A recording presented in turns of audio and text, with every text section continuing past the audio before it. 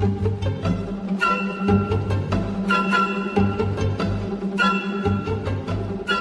guys, welcome back to another amazing, awesome episode. Oh, stop it, Tripp. Yeah, hey guys. Hey guys. Have you ever said that before in your life? Yes, I do that every time when I start. Welcome to a Deck Tech. I've got Tripp. This is why I'm not normally invited. No. We've got George Rodgers, the UK National Champion, on with us, and he's going to talk about his absolutely awesome Phi deck. The first Phi deck to win a Nationals, is that right? Unless I'm probably got that wrong. But I think so. yeah. Yeah, I think it is. This one. Well, we're going to go with it. So the very first Phi deck to win a Nationals in general took everybody by surprise, especially a lot of us in the UK. You should. Our what's hot, what's not is definitely not representative of what actually happened, because I think we didn't rate Phi high enough. But here he is, George, with his absolutely amazing Phi deck. George, congrats. Thank you very much. I think the person who was least expecting to win this one is definitely me. Oh, no. I made a bet. I made a bet that if I won it, I'd get a Phoenix Flame tattooed on me. Oh, Fully Yeah, you got to expected. do it now. yeah. Where are you going to get it tattooed? I was gonna get it on the side of my arm there. Oh, that'd be Just good. Yeah, I think that'd be right. that'd be really cool. I can hook you up, man. I know a guy. Yeah, that let does us know when you tattoos. do it. We'll record it and put it up as a YouTube short. We'll get like 1,000 views. It'd be great. Yeah, we'll get out. We'll get a lot out of it for you, Just out of milk your me as much expense. as you can. Yeah. Sounds good.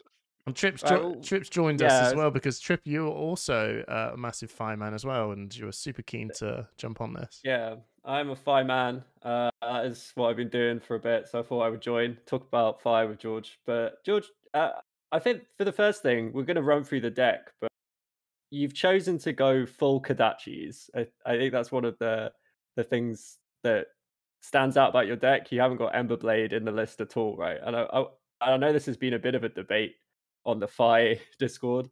Well, not the Phi Discord, but the Phi page on the Discord. What was your thinking here? Like, just to not run Emberblade at all and just go straight for Kodachis? What was your reasoning around that decision before we get stuck right into the deck type? So the best part about Phi is Mask of Momentum, right? Like getting multiple triggers on Mask of Momentum and just like forcing people to interact with your deck by blocking. And Kodachis just give you the most chain links. And so higher chain links, more mask triggers.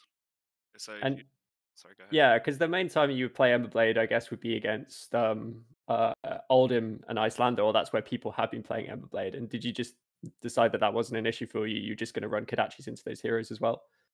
Yeah, Icelander, I run a Lantern, so I already run. So that's where my AB slots in. Because weapons aren't amazing against Icelander in general because of hypothermia. And Oldhim, I think Kodachis actually do more damage than Emberblade. Yeah, and I think the Oldhims in the UK meta especially are running. They're not running Crown anyway at the moment, and Shield. They tend to run. Well, some of the better ones are running like Stalagmite and Crown of Providence. Sorry, not Crown of Sea. Yeah, I played 3 Oldhims that were on Crown and Rampart, and the way the easiest way to look at that is they trade a blue, and they get the Crown and Rampart to block my 2 Kodachis, and I attack with my 2 Kodachis, and I also have a resource left over which I can use, and they can't use their resource. So I end up winning that trade every time they do that.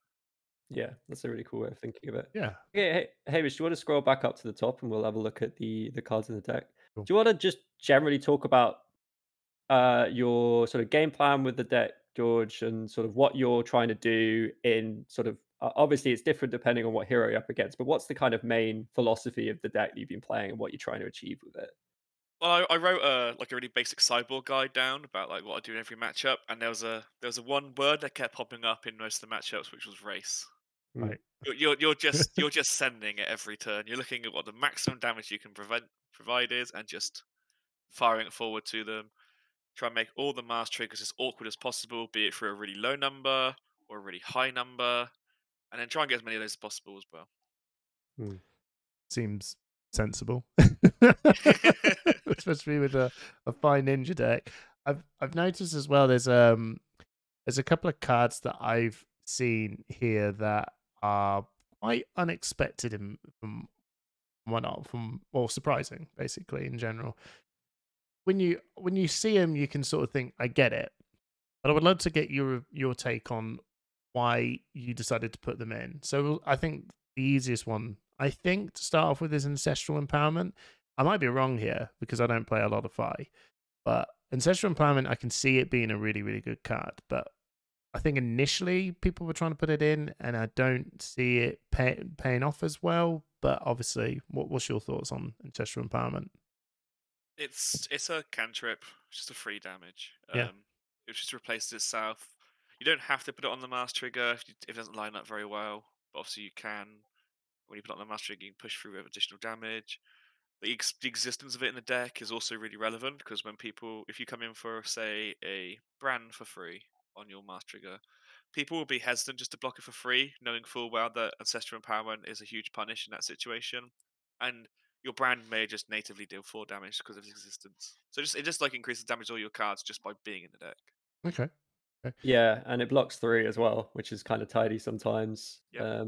Like George was saying, you get the Ancestral Empowerment out on the mask and you're drawing 2 cards. You could just see the face of your opponent just sort of melt into sadness, and it can just break people Yeah. when they like think they've just blocked it out and you're just coming over and getting the draw. It's just a really tidy card. Yeah. I've got it on my list, and I think it's very strong. But just on Ancestral Empowerment, as we're talking about it, because George, you run quite a few like non-ninja cards, like Rabble and E-Strike. Do you ever find that the Ancestral is a bit awkward, or is there just nearly always something you can plonk it on to It can be get the draw? awkward.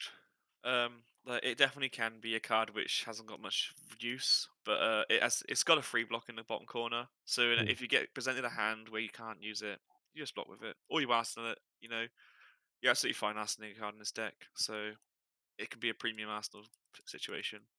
Yeah. Cool. So moving on to the brand of Cinderclaw yellow.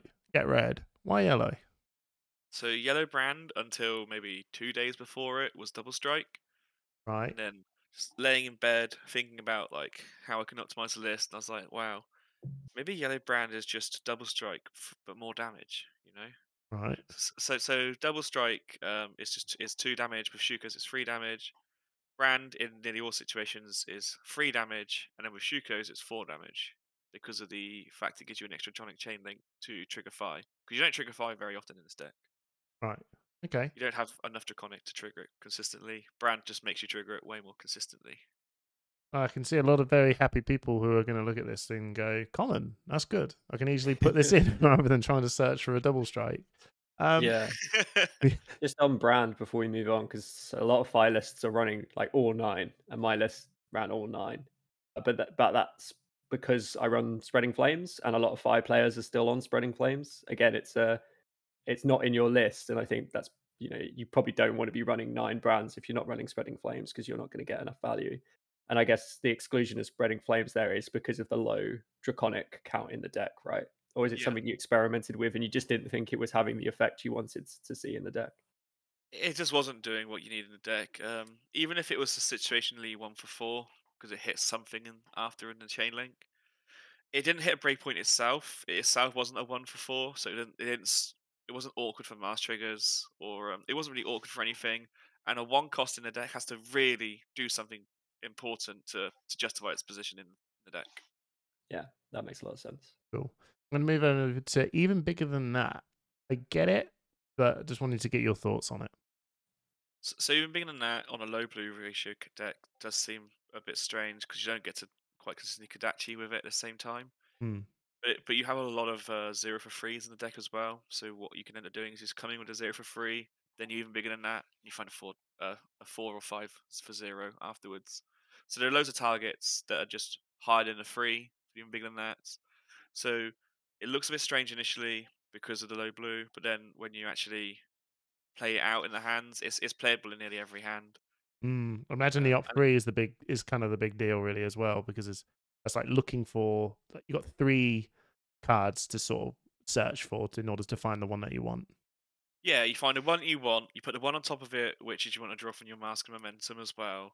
And it just has lots of synergies with, like, say, Rabble, Art of War, Mask Momentum, E-Strike. There's lots of synergies in the deck on top of just the finding the card specifically to get go again, that just make it an absolutely insane card in the deck. Yeah, and we skipped over it, but E-Strike is actually quite an interesting card too. Like I was chatting with Tom Harl, who said that he didn't really like seeing E-Strike when he's playing his Oldham deck against Fi because it's like a really strong 2-card hand. But have you found ways to use E-Strike aggressively as well as part of a long chain link? Yeah, so I run Soaring Strikes, and then I've got Snapdragons, and even bigger than that. So I've got lots of ways to give E-Strike go again. And then E-Strike go again is a crazy card because it's just a 5 for 0 that fixes your hand. Yeah. Um, Yeah. it's really, It's really really good. So, and then it's also got the flex of where it can just be a finisher, where you just have it and you just draw a card, and then you just arsenal the card that you draw, or you just come in for 7 if you need to. It's just so flexible in a deck. Like I have a love-hate relationship with it because it can be the most bricky card in a deck, Hmm. but at the same time, it's also the best card in a deck at times. Yeah. So At worst, And it blocks well. and it so- blocks with 3. blocks for free. That's it. That's it. I'm going to move on down. I think Lava Burst, Mountain Anger. They're crazy cards. They're really good. So imagine Mountain Anger's there for simply the on-hit effect. It has a 4 and it has a non-hit effect. Yeah, you're inclined to block it because it becomes a 1 for 5 if not blocked, which also creates further problems with on-hit effects later in the chain, and it's a breakpoint on its own. Mm. Yeah, I love Mounting Anger because it itself is a 4 and it can make another 3 a 4. It's just so good on the mask turn because you can come in with a Kadachi, they take it. You come in with Mounting Anger, and then they want to block that, and then you get the block early, and then you can go off for another 3 on it. Or if they don't block Mounting Anger, they then make the next one even harder to block. It's just such a nice card for fixing those 3s. Well, making those 3s 4s. It's just so satisfying. It's really good. Really like Anger. I can imagine Lava Burst in this deck is something that actually is Lava Burst one of the big things, as well as Salt the Wind as well. We'll throw them in. Those two are kind of the big reasons of this deck's sort of power level, I imagine. Yeah, because those cards are really often 0 for 6 or 7s. That's wild. Which is just absolutely insane. Yeah. That is wild. Yeah. And I really like Lava Burst as well. I've had matches with Fi where I've just had a hand that doesn't require any resources to play, and it's pushing out like bonkers damage because you just go 0 cost, 0 cost, 0 cost, Lava Burst at the end, and it just feels broken. Yeah. Yeah, I've done the 20 plus damage hands where you look at your pitch zone and there's nothing in it. Yeah. Days, man. Back in the last year's Briar games, yeah, when we're just playing Ball Lightnings and Ravenous Rabbles and God knows what, and you haven't pitched anything. Yes, Wild. it's great. Ravenous Rabble. That is a card I expect to see in the deck, but also a card that I could imagine is something else. Why did you put that in? There's only 9 blues in the deck. Oh, that's a good reason. There's 51 hits. But isn't the generic thing sometimes a bit clunky when you don't have the draconic or at least ninja, because there's a few less targets, I suppose, and no one hit? Yeah, so getting just a basic generic is not the best, but it's an innate go again, so it plays around like hypothermia. Mhm. You can just play it, and it's a 4 a lot of the time. So it just ticks the boxes which you really want to tick, which is just go again, 0, 4. You know, that's what you want to play. Hard maths. Did you have any major misses during Nats with hitting a blue off the top with it? Do you remember? I hit a blue in the final. Oh. And, that wasn't great, but then I was really far ahead in the final anyway. So it's like it just needed to be a card. It's like whatever it is, doesn't matter. It's a 2. It's fine. It's enough. Yeah, it's a zero cost for most of the time. With unconditional go again, and like you'd run that if you could. And sometimes it misses, but it should be really rare with this deck. Yeah, it's really, really infrequent it misses. before we move on, I just wanted to touch on the Phoenix Flame, and I think we could actually talk about Phoenix Flame and Rise from the Ashes together, because I've heard people say it's interesting that you run 3 copies of Rise from the Ashes, but only 1 copy of Phoenix Flame. So there's no way to essentially rise and then later fetch a second Phoenix Flame. That's just not possible. So I was wondering if you could talk about why you decided to run just the 1 Phoenix Flame, and also why you decided to then run 3 Rise with just 1 Phoenix Flame. So, in the same way we're talking about how Rabble's great because it's a 0 for 4 go again, that's why Rise is great as well. It's a 0 for 4 go again. Except this 0 for 4 go again enhances other cards in your hand. So we were saying about Mountain Anger's breakpoints. You just make Mountain Anger even harder to block. Soul Bead Strike is an in the deck, which is not a guaranteed go again. You can make that one really awkward to block as well. Because if you've got Snapdragons up and you come in for a Rise into Soul Bead, your opponent doesn't really want to block it for 7 because it takes a lot of their hand, and you can still give it go again anyway. So it's really solid in the deck because of the fact it just hits breakpoints on other cards in the deck which you want to hit breakpoints on, and it's really often a 0 for 4 in its own. Yeah, and I guess you said earlier that you're not always, fetching a Phoenix Flame on your turn anyway. So it's you're not always going to get that double Phoenix Flame if you had to anyway. So I guess it makes sense to just run the 1 Phoenix and use Rise. Yeah, outside of a brand for Cinderclaw turn, you don't often actually pull your Phoenix Flame out. Yeah. No, And it's a 0 cost buff 3, right? It's pretty sweet for all the on hits. Like even things like like you said, it's just pushing more damage through, and it's making those breakpoints really good. It's the one card that I saw in your deck, and I just said to myself, "Why the hell am I not running that in my deck?" Yeah, we just tried it out a few times. Like, wow, this card is insane in this deck. Yeah, it's one of the best cards in the deck. Very much so. So, I get Rising Resentment. We've talked about Salt the Wounds. Red Snatch, I kind of get it. Right, that's a pretty...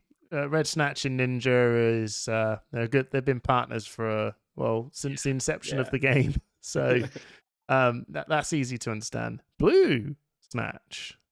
What? My Blue Snatch.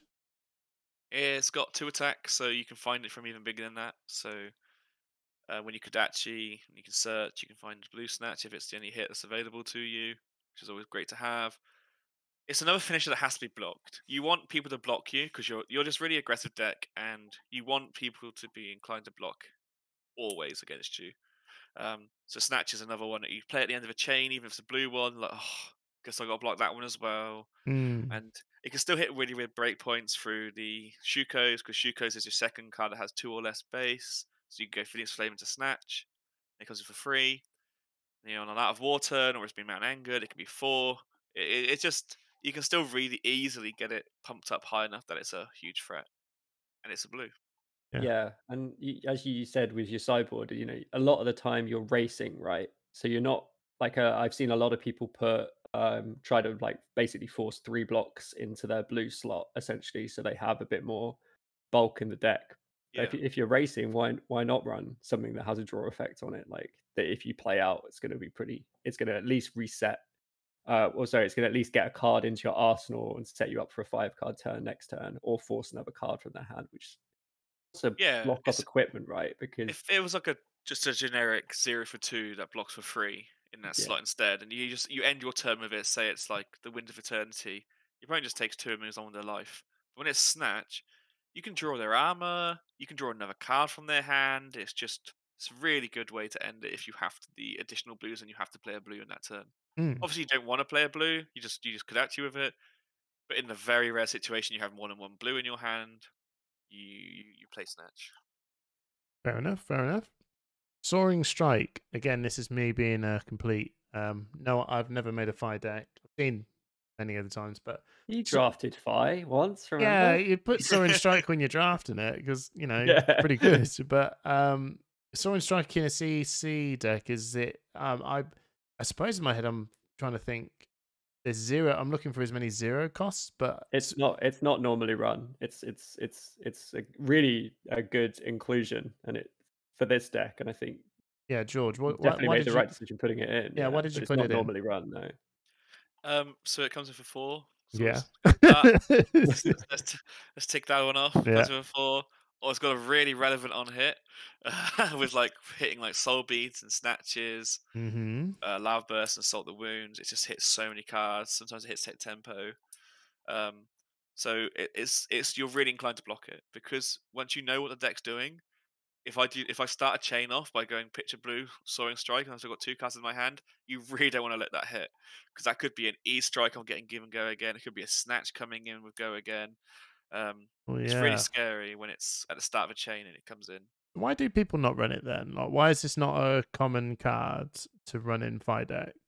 I guess the standard Fi up until this point is heavy draconic. So they're Right. running Ronin Renegades and Lava Vein Loyalties, and they're not that you finish games with fire, you never use your snapdragons because you have so much go again naturally in the heavy draconic build that there's no need to give anything go again with soaring strike. But the kind of the beauty of this deck is you're including some really high quality cards like snatch and e strike that become absolutely busted when you give them go again, right? Like that's why Briar has been so strong with the ability to give some of these really strong cards go again from her hero ability, and that's kind of, I guess, what Soaring Strike is doing. It's making cards that are really good even better by adding that go again onto them.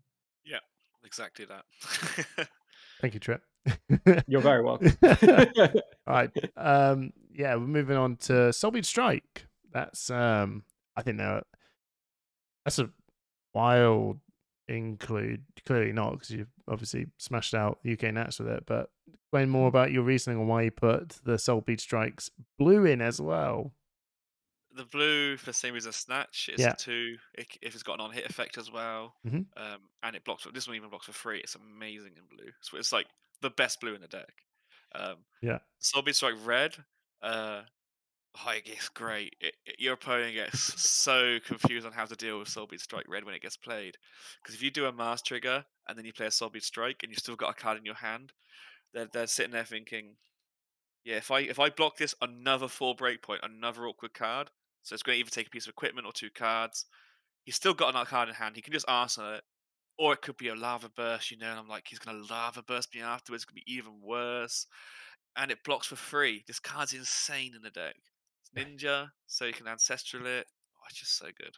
I Oh, love Soulbeat Strike red. I love it. I love that. I can see the pure enthusiasm of this. He's like, It was like one that I was like, I was just putting different cards in and playing a few games, see how they feel. And I put the red soul beads. I was like, oh my god, this card's so good in the deck.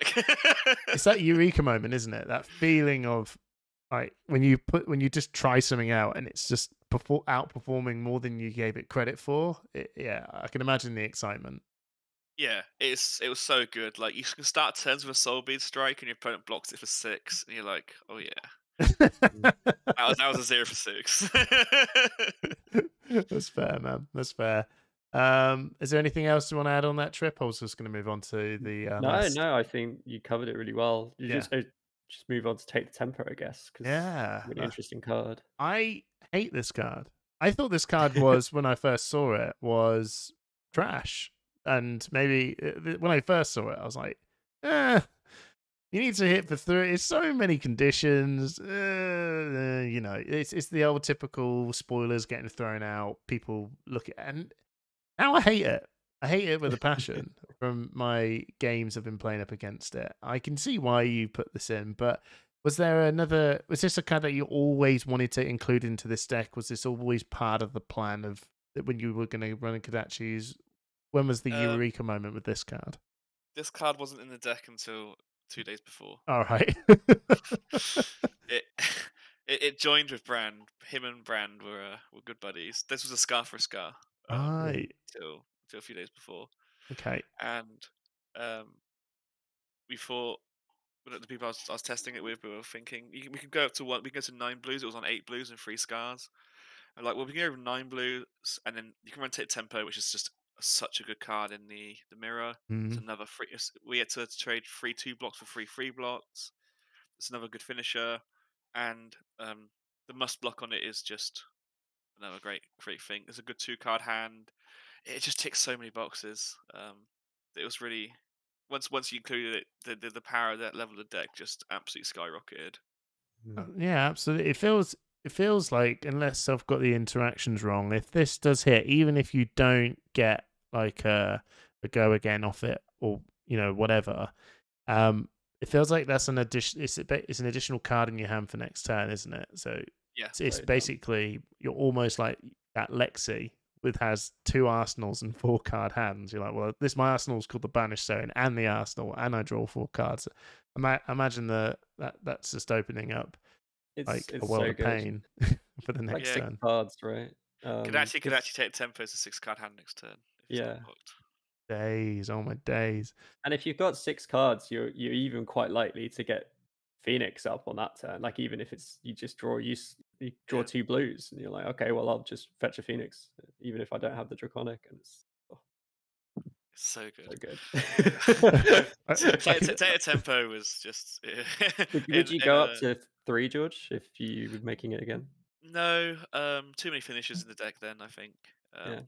Between the Lava Burst, the Snatches, the Salts, and the Tempos, you can have some bricky hands if they all come together. And for all of those, the one I'm least happy with is Tempo. I mean, the others are better. Okay, we'll end on this last one. Winds of Eternity. Now, why? Generally, why? I feel like there's got to be something with a non-hit effect, right? Why Winds? Winds of Eternity is the naked 2/0 block 3 blue in the deck. It can be any of them. There's no there's no secret reason why it was Winds. The only reason it was Winds is it's my favorite art of all of those cards. Right. I was gonna say it's the prettiest one, right? So put that one in. Yeah, exactly. It's the nicest art. So although I did actually I had to judge call myself because of Winds of Eternity. So when I submitted my deck, I submitted Winds of Eternity, but I'd actually been running Flusterfist. And obviously, in me, it was just like, well, they're the same card, but they're not. You can't just write Winds of Eternity when you're running Flusterfist. So, it's the start of round 1. Judge call myself. Go, I think I'll submit an illegal deck. Right. So let me go and quickly change it. So just for clarity, then, Winds of Eternity. Does it have to be a block 3? Is that kind of like your open-ended 0-cost blue whatever card that people who want to pick this up, and they may not have any copies of Winds of Eternity? It can be a Flusterfist, which is a rare. That could be a Flusterfist or a rare. It can also be a fine center, but that's also a majestic. So. Okay. So that's blue block, a blue attack that's 0. Anything that fits that criteria. If it blocks 3, then for anyone that wanted to build this, so you can find it from even bigger than that. Okay. Brill. Yeah, that's pretty cool. Tripp, is there anything you want? I mean, this is your main board. This is something you throw in every single time, and including Art of Wars and stuff like that. I just think it's a really good build. Like, I think that it's very different to what what the 5 decks that I was seeing being put out, and I think it's an aggro deck at the end of the day, but I think you've built an aggro deck in a really interesting way, and using the interactions of even bigger than that, and storing strike on some of these other cards that don't have go again.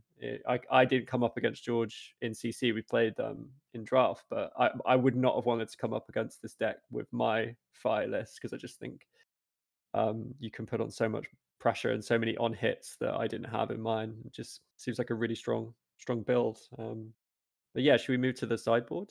Yeah, I was just gonna say, is this everything that this is a main board and everything, George? Yeah.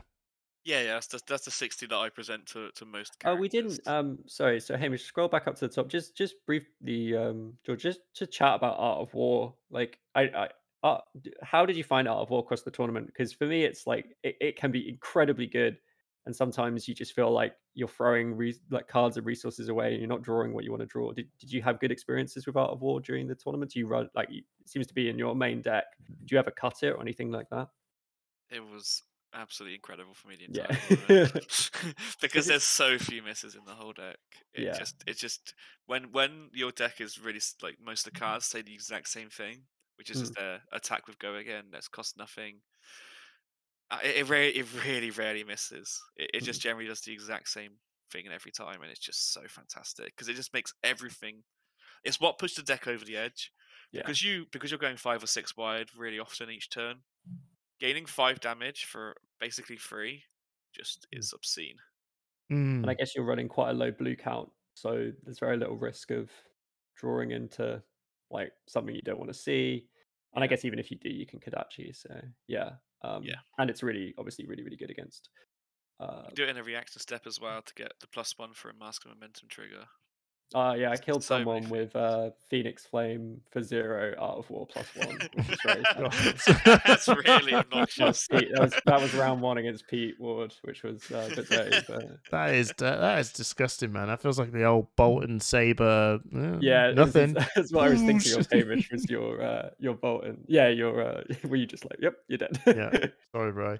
Cool. Sideboard. Yeah, we'll go to the sideboard stuff. So this is kind of the point where now we're going to be talking about particular matchups. Your strategy overall against most of the heroes is just basically full unload, punch them in the face. There's no deviating from that strategy. They've got to deal with you. That's the thing. So your sideboard is all based around. Well, it seems I'm seeing some defense reactions. So we'll start with that because we'll leave Belittle and Minimism, that busted combination. It's the Icelander player. Is that yeah. Yeah, thanks. But the sync blows and that's all you got. What point do you feel like you need to start tuning down the aggression a little bit to put in these defensive cards? So sync belows are just for Guardians and Dorinthia. Okay. Because you need to reset Dorinthia every now and then when her sword gets too big. Yeah. So this helps you do the reset on her to stop the tactic counters going up. And then against Guardians, they have really punishing on hit effects that they're going to try and dominate through. And when they don't resolve their on hit effects, their cards are a lot worse. So like a Spinal Crush coming in for 9 dominate ends your turn if it's not stopped. But with a sync blow in your arsenal and your chess piece, it doesn't do anything. Okay. It's actually really bad. So my next question with this is that is Dorinthia actually kind of a bit of a hard matchup for you? Because generally speaking, having this minimum amount of defense reactions is, well, it's obviously not enough. You're never going to find this quick enough to deal with everything that they're doing. Is she quite tough to deal with? So I played a Dorinthia in, I think, round 8, so the one before the winning in, and it was the closest matchup I had out of all my matchups. I actually thought I was going to lose at one point because he had such a huge life lead on me. But I was able to, with that or you got on a sync below, I was able to reset the Dawnblade. Right, and okay. where he only came in for 6, and then I came in for like 25, and then the tempo flipped back over again.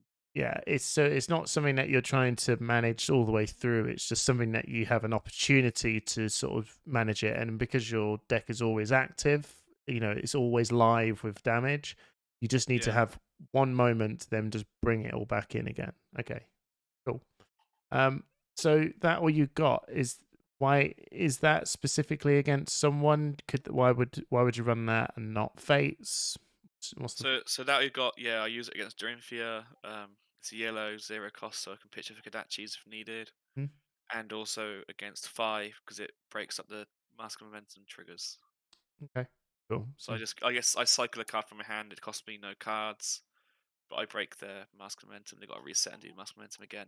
So it's just for the tempo play. It's really, really powerful against Fi. Okay, cool. The equipment. Move on. Actually, no, stop the equipment, man. We'll get this horrible thing out of the way. Belittle, Mism. Yeah. Why are they in your deck? Well, they come in for one matchup. Yeah. Hamish. What matchup is that? That'd be Icelander. Okay. They're not. Yeah. So just end it there. Yeah. Okay. So is Icelander actually a tricky matchup to deal with if you didn't have Belittle? And sorry if I'm saying this bit for you. I imagine the Belittle thing is just so you can just push through the resources that they're trying to hamper you all the way through. Yeah, it's effectively 5 more blues in the deck, but only takes up 2 blue slots, and which is when you're only on 9 blues and bumps me up to effectively 14 blues, which is fine to be in against Icelander. It's just enough blues to not be too heavily impacted by tax, and yeah, you can just absolutely send it at them. Yeah, yeah, you can. Why do you run 2 copies of Blue Minimalism, George? Is there any particular reason? Just Not really. Just like Yeah. to. All right. So just I guess if you do have a double belittle, you can do a double search, so that makes sense to me. But Yeah, it's just the reasoning to the minimalisms. Usually you have 2 is because you can sometimes draw 1 in your hand already, and you can find 1. Yeah. Because what the worst thing is when you find a blittle and you got the minimalism in your hand already. That feels really bad. Hmm. So I think I still would have 2 minimalisms just for the fact that you can have belittle and minimalism in the hand at the same time, and that makes belittle a lot worse. Yeah. Okay. Oh, that makes a lot of sense, actually. Yeah. If you didn't have belittle or minimalism, do you feel like the Icelander matchup would be a little bit trickier? It's a lot harder. A lot harder. Okay. Yeah. I think there are some Fi matchups that it's what I'm starting to find is that Fi seems to, well, from listening to yourself and other great players as well that did particularly well with Fi, namely Rob Catton, because I played him in Nationals. Yeah. His deck is a bit different. It was a lot more Emberblade, a lot more. He ran in the belittles and everything, but it seems like when I was playing up against him, his deck was very much geared to deal with Icelander really well, but struggled with Guardian. And then for you, you felt like this deck is really good against Guardian, but struggles against Icelander. It seems like Fi is tuning into what type of control it wants to beat up better. Is that a fair assessment? And if it didn't have belittle, it's actually going to it will struggle a little bit against the Ice Queen. Yeah, it without belittle, this is a unfavored matchup. Quite, I'd say like 65-70% favor to Icelander without belittles. As soon as those 5 cards go in, though, that matchup goes to a lot close to 50-50. Okay, so LSS, you know what you need to do. We'll move on to we'll move on to the equipment Trip. Do you want to bang on about the Mask of the Pouncing Lynx? Jeez, Yeah, I that think card. But as we are chatting about Icelander, I think for the equipment, maybe we should start with our Arcane Lantern, because I think that's a really interesting choice. So Yeah. I assume it's obviously 1 Kodachi, 1 Lantern. When are you running the Lantern? Like, which heroes are you running against, and why did you decide to go for Lantern? Just Kano and Icelander. Yeah. Just 2 wizards. The one AB against Kano, I think cuts like 4 or 5 damage from their huge turn for 1 resource, which you'll find to pitch. And then against Icelander, when she does have her heavy tax turns, you can very easily have a resource left over, and you might as well just pitch it for AB. It's just safe damage when there's no reason not to. The Kodachis are not actually that useful in the matchup. You very rarely use your weapons because they cost 1 or 2 usually against Icelander. You'd rather just use your attacks to have an 8 go again. Yeah. Okay. And I think some people might look at this list and think, oh, the only sort of AB is Arcane Lantern. I'll run that into Viceroy. That is not what you should be doing, right? No. Don't waste your energy. Yeah. Just no AB just go against for it. Runeblades, essentially, is the plan. Yeah, just block smart and don't let yourself get too low that you'll die to AB because you can't block it. Okay, that's cool. I think that you made a good point there, Trip, to talk about Arcane Lantern first. I think I jumped ahead a bit with the mask, the links, and I can just see people picking it up and being like, why? Oh, I'll run AB against Viceroy, and then just having 1 Kodachi, and just don't do that. No, but yeah, go ahead, Hamish. No, so Mask of Pouncing Links, Mask of Momentum. So Mask of Momentum, I can see that is in your equipment.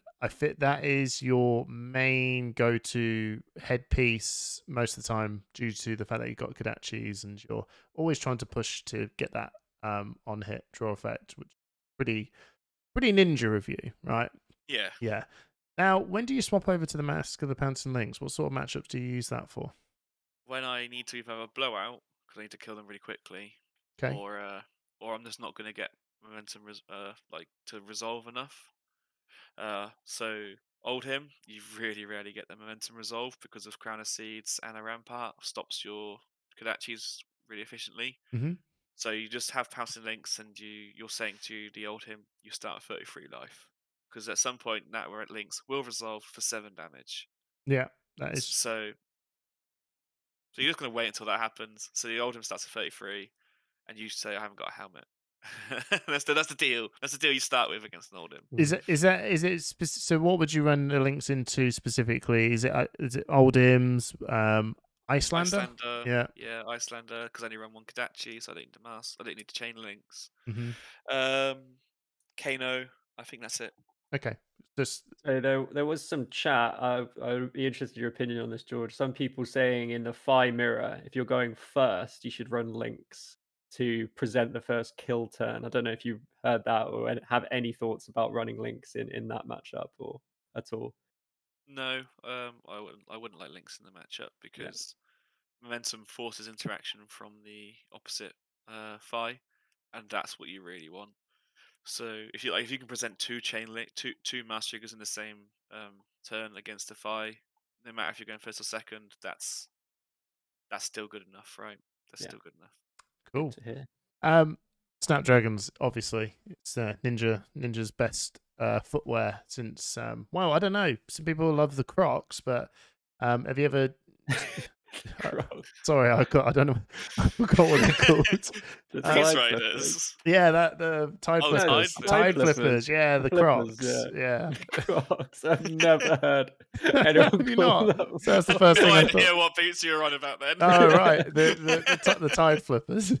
So you've just opted to just stick with the Snapdragon scalers over the Tide Flippers. Is there a massive reason why? I can imagine Snapdragons is really easy to explain. Have you tried the Tide Flippers? Yeah, it doesn't work on Snatch.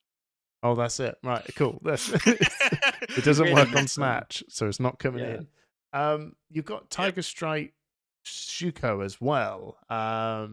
Is that I've seen some mixed opinions about Tiger Stripe Shuko. What's your take on it? Anyone who doesn't like it in these sort of lists are wrong. These sort of lists, sure. Is it? Yeah. I'm trying to. It's busted. It's so good. That's fair. That's fair. I'm not the blocks 5 player. too, and it gives you +1 damage a turn. I might be just What do you spreading want? rumors here. So Yeah, you can trigger it nearly every turn in this sort of deck. Really, really often you trigger it because of the Phoenix Flame plus finisher, or you play it with the yellow brandish. There are so many ways to trigger the Shukos, and then sometimes the other part of the text is really relevant. Amazing card. Yeah, really real good. We'll move over to the chess pieces now. Your main deck is always Flame Scale Fairness. Do you ever use the Flame Scale Fairness, or is it just is it? Oh yeah. Oh, you do. Really annoying. Really annoying for Oldhim. Oldhim hate it because they can't ice react you to your last card. You hold your Kodachis until later on in the chain, and then when they're coming in to ice react you go pitch for Furnace, Kodachi, Phoenix Flame. It's really annoying.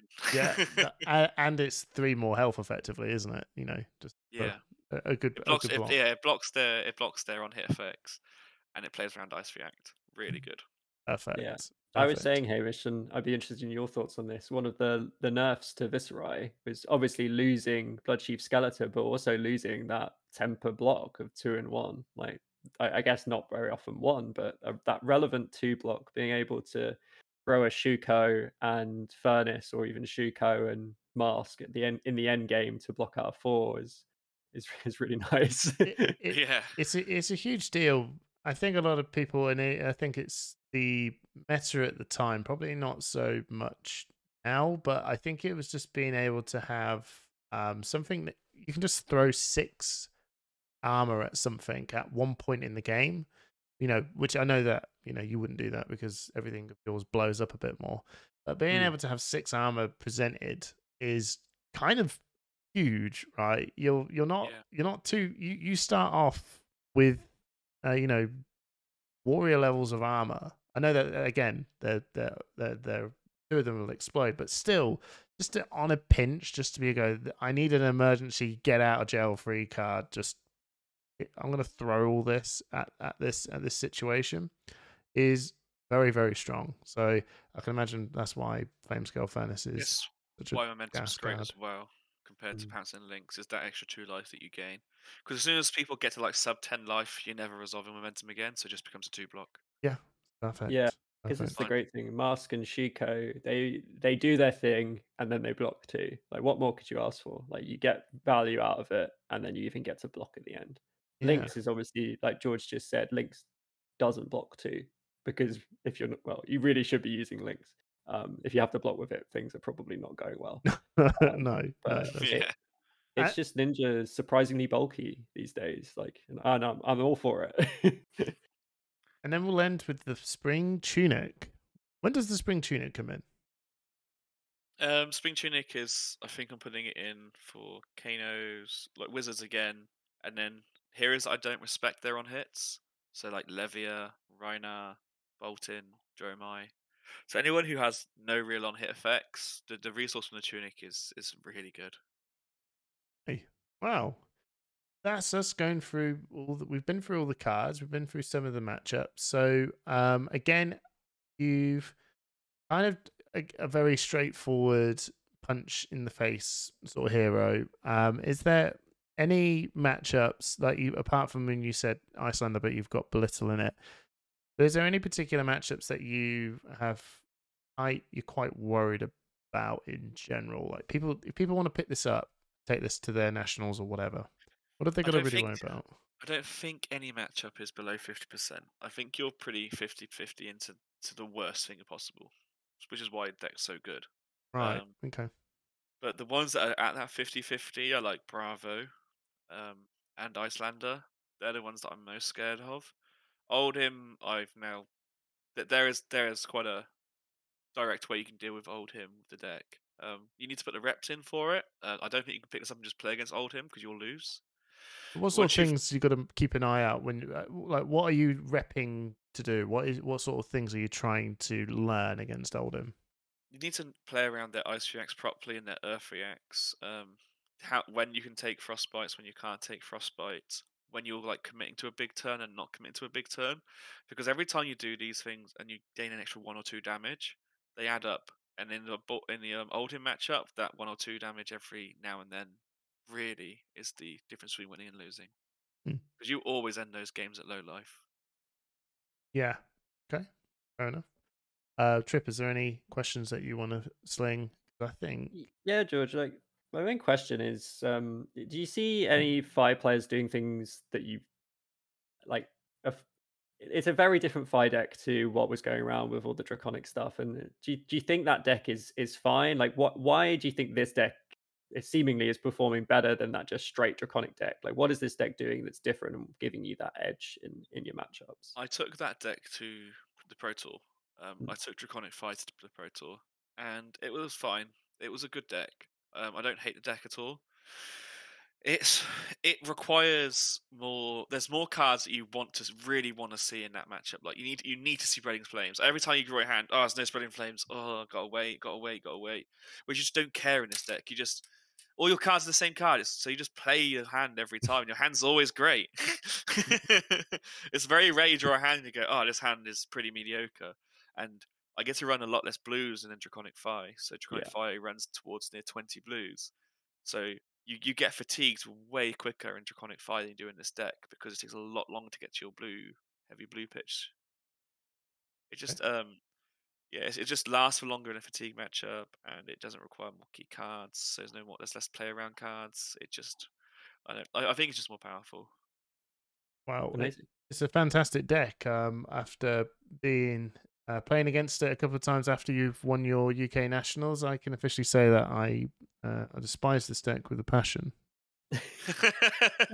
But purely because it's well crafted and it's an absolutely fantastic job. You've definitely showcased the power level of what I believe the new aggro decks can deliver, because it seems like we started off with a pretty control-y meta.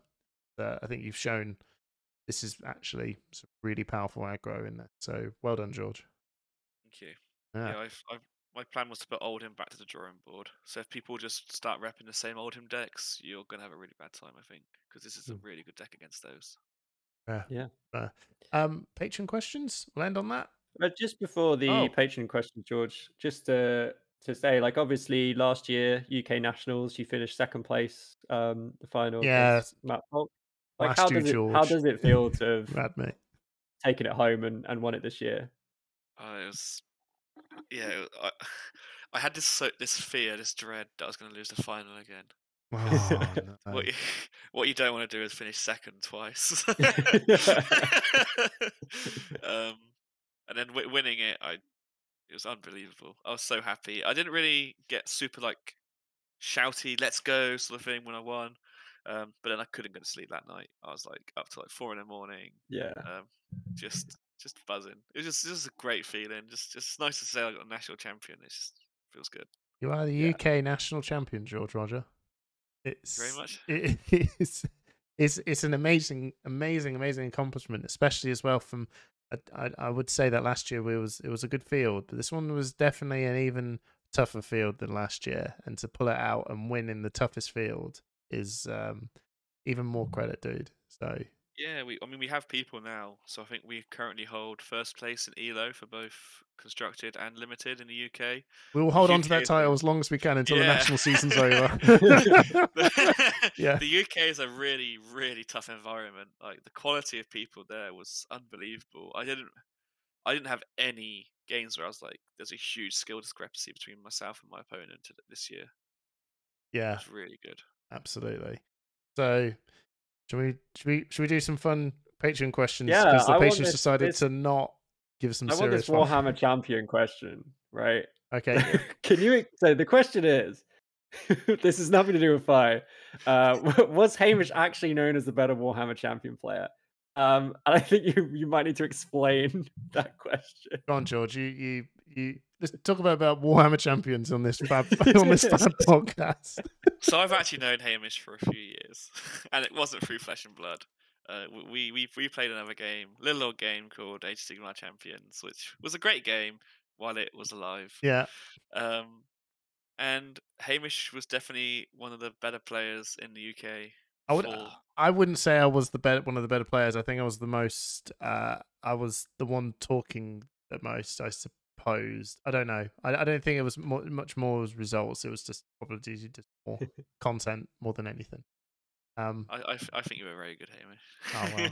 and then in comes George. Comes out of nowhere, left field. He jumps into an event and brings a goblin deck of some kind. And, and then I was just like, "What the fuck? What is this?" And then he proceeded to just absolutely just like do really well in these particular events with this goblin deck. And then I was just like, keep an eye on this guy. And then I think that's what formed the rivalry of events. We would bump into each other at events, and definitely making sure that one person has to be on. Like you didn't even need to win. I was like, I didn't win this event. Where was George? That's fine. Third. I'll take I can go bed. And then George gets a top 8 and I'm in 8, 10. He's like, oh, where did you come? Oh, I didn't make it. Damn. No, yeah. So that was our history. So and when you moved over to Flesh and Blood, yeah, definitely that was me going, oh, it's back.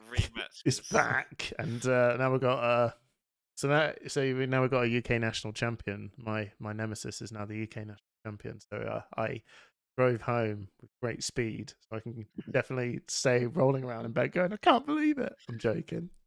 I was. It's what you said. To be fair, whenever we meet up and we're slamming games, like I was just, even though George is the nemesis, I'm actually actively also just secretly just rooting for the dude because I just know that he's an absolutely bonkers player. And to have I'm kind of just thinking for me as well for the Warhammer Champions, it's just like yes, there's this Warhammer Champion crew dominating Flesh and Blood. that feels really cool as well. So yeah, there you go. That was I always enjoy my matches with you. They're always good fun. The answer is yes. Sure. Yeah. Sharif had another question, which I think is quite interesting because the answer could just be not at all. But it says, how close were you to taking Bravo, which is the hero you played at last year's UK Nationals, and what got you to settle on Fi? My Bravo deck is literally behind me at the moment. It went with me to Nationals. I had it all ready to go. It was so close. Wow, really? Wow, Yeah. that's interesting. That is interesting. Really, really close. The whole deck's ready to go. What happened? Yeah, why'd you choose Fi in the end then? So one of the other guys I play with called Kashi, we were talking about because I was really unsure on what I was like, man, Five's been really great in like practice and stuff, but what if that's just not how it plays in a tournament? And then he was like, well, just look at your win. He's like, you're being an idiot. The deck's absolutely insane. You should just take it. Stop being so stupid. Brava's a terrible deck. This is great. And then I was like, yeah, but what if it's not? And then he was like, show me your win rate on Talishar. And we looked at the win rate. It's like, yeah, over 100 games, there's an 80% win rate on Fi. Maybe it's a pretty good deck, you know? Yes, that's great. Was your Bravo 80%. deck? Did that have anything sort of majorly spicy in that as well, or was that just? Was it kind of just Bravo? Unfortunately, Bravo's pretty solved. So Hmm. there's nothing super spicy. It was just really consistent. Like the only card you may say slightly spicy in it was blue Fiendav's Fighting Spirits. Okay. Cost 3, blocks, a cheap card, gain a health. Yeah, just blue, cost 3 and stuff. It was just like it ticks all the boxes, and then it was really good against Rosetta specifically. Yeah. And then also it helped with breakpoints against Fi. It was just a fine card. That's like the closest to spice in the deck. Yeah. Okay. Fair enough. The next question is from Jack Raven, and he says, "Why are you incapable of beating Jack Raven? Is this true?" Oh, I can answer that one. That's because Jack Raven played Prism when I was on Guardian. That's pretty. Yeah, that pretty much answers that one. So. You're glad Jack Raven wasn't at Nats. Yeah, but he can't play Prism anymore. Oh no, no, that's true. He did have Icelander. He was running the Icelander. To be fair, he does seem to end up on the deck that beats my deck. He just every finds time. That's probably his strategy. What's George playing? I'm counter picking. I remember trying to troll him to not play Prism because I kept telling him I was going to bring Katsu to a road to nationals. I was like, oh, I've got this amazing Katsu deck. It just destroys Prism, man. You got to be careful if you bring your Prism deck. And he's like, oh, show me your Katsu, and I'll just flip out Starvo. Fair enough. Darren of Darren fame says, "What will your first edict as or edict as national champion be, and why?" I'm liking all these tech questions. Yeah. This is I did pre-warn you. My first edict. God, it's gonna be something against Prism players, isn't it? I think Prism players just need to reflect on all the pain that they've caused Guardian players for the last year and a half, you know, and they need to apologise for their actions. Yeah, public apology from all Prism players. All the Prism players need to just show up and openly just scream, "I'm sorry" in the street. That's a pretty good one. Yeah, that's pretty good. That is a good edict. That is a good And edict. then they should all be forced to play Azalea for like one. See how they like it when they got to play a deck that just feels miserable to play. That was all the Patreon questions that we didn't already answer in the deck text. The other ones were about like Icelander matchups and things like that. But I think that covers it from the patrons. So anything else, Hamish, that you want to say before the end? I'm all good. I don't know why I'm saying it like that. I'm all good. I'm all good. I'm all good. I think I was trying to say George and good at the same time. So, yeah, George, is there any shout outs you want to do before we sign off? Yeah, of course. Yeah, so one of my shouts is going to be to Baz the Bard. He does my man's been repping me now for a long time. UK number 2. He says it every time on one of his streams. Yeah, you know. So yeah, he's a great one for just seeing like local armories. Obviously, it's a great local armory scene. I'm there, so you know. That's the reason I don't go. I'll just get handed. No, yeah, Manascrew's top, man. Manascrew's top. Baz is also just. I'm so glad you said him. Yeah. And then just the guys that I just did all my testing with, just all been really great. So we have this server where all the best players have been formed, and we don't play Flesh and Blood on it. Right.